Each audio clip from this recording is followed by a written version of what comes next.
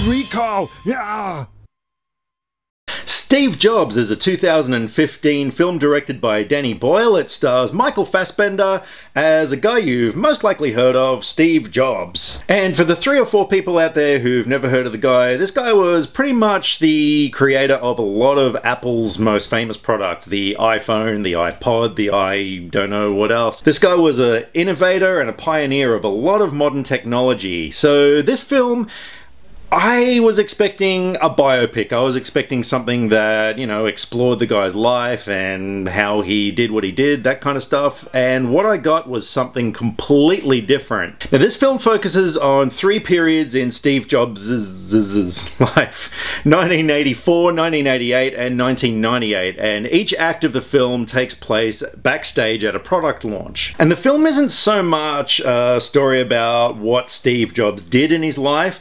This film is purely a movie about who the man was. Now, the film was written by Aaron Sorkin, who is renowned for focusing on heavy dialogue, and this movie, man, it could be a stage play realistically. It was so dialogue heavy, but it was really interesting. This movie gets inside the brain of Steve Jobs and explains why the guy was a complete douche to a lot of people. The film not only explores Steve's involvement with Apple, and you do get to see a little bit of the, you know, creation of some of the products, that kind of stuff, but it also focuses heavily on things that happen in his life, such as his daughter, who he's not entirely sure if he wants to admit that she's his daughter. So we as an audience are kind of left with a bit of ambiguity as to whether or not she is. She totally is. Michael Fassbender in the title role of Steve Jobs, his performance was exemplary. He really became the character. I mean, he looked like him, and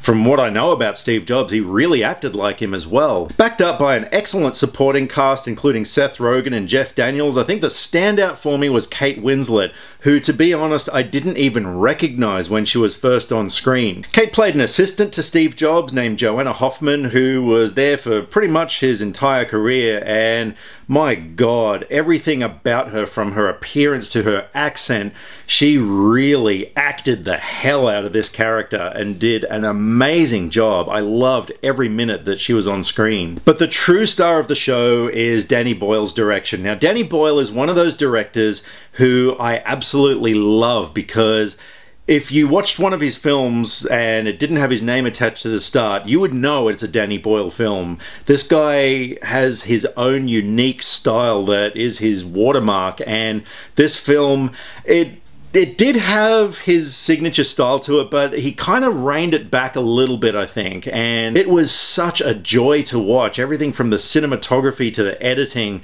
the camera angles, things like that. And there was something else that I absolutely adored, which they did. Each time period was shot on a particular format of film. You had the 1984 stuff was shot on 16mm, the 1988 stuff was shot on 35mm, and then the late 90s stuff was shot on digital. And aside from looking like a film that was produced in that time period, it also complemented the advancement in technology that was portrayed in the film throughout the style of the film as well. So it was something that I absolutely loved watching. So Steve Jobs is definitely a film worth checking out if you haven't seen it already. Like I said, just be aware that it's a very dialogue heavy film, so if you're not a fan of a lot of people talking, you might not like it as much as I did. But for me, it was a really engrossing experience and just something a little different. You know, like I said, it was very much a trip inside this guy's head to explain why he made the choices that he did and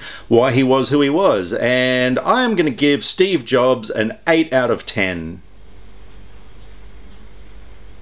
So a big thank you to my friend Steve Kirkham for recommending this film and requesting that I do a review of it. I was meaning to see it, but it was just one of those films I hadn't gotten around to checking out. So thanks for giving me that little push to check it out. I definitely enjoyed it a lot. And in the meantime, if you've seen Steve Jobs, not the Ashton Kutcher one, but the Michael Fassbender one, let me know what you thought of it. Drop me some comments either here or on Facebook. All the social media links are down in the description below, because I like to talk about movies and I would love to talk about movies with you.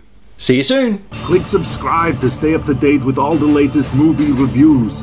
Skynet will be taking over any day now, so what have you got to lose? Nyah.